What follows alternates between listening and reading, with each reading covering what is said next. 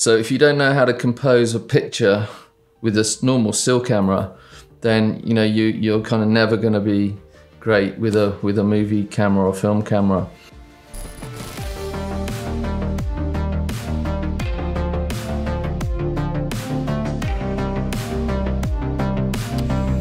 We're going to actually find the story, we're going to find the interviewees, find the subject, begin to write the actual narrative, and then we'll sort of have enough kind of story context to create a script for a voiceover artist. And then we're going to be shooting interviews all over the country. And this is probably a kind of atmospheric style interview. You might use this for, I don't know, a crime thing or something that's sort of quite emotional. This is being shot now on a Sony FX9, which is fantastic. The autofocus now on these Sony cameras is just game changing. So I'll put a bit of black tape over that red light, so then whoever's being interviewed, they don't actually know if they're being filmed or not, if I'm actually recording them. The problem with this documentary, it's completely unscripted. You're throwing the whole thing up in the air. Things can kind of go wrong. I think when you're a filmmaker, you just kind of get your head in cameras and creativity and editing. You also need to, these days, you've got to also have a business brain as well.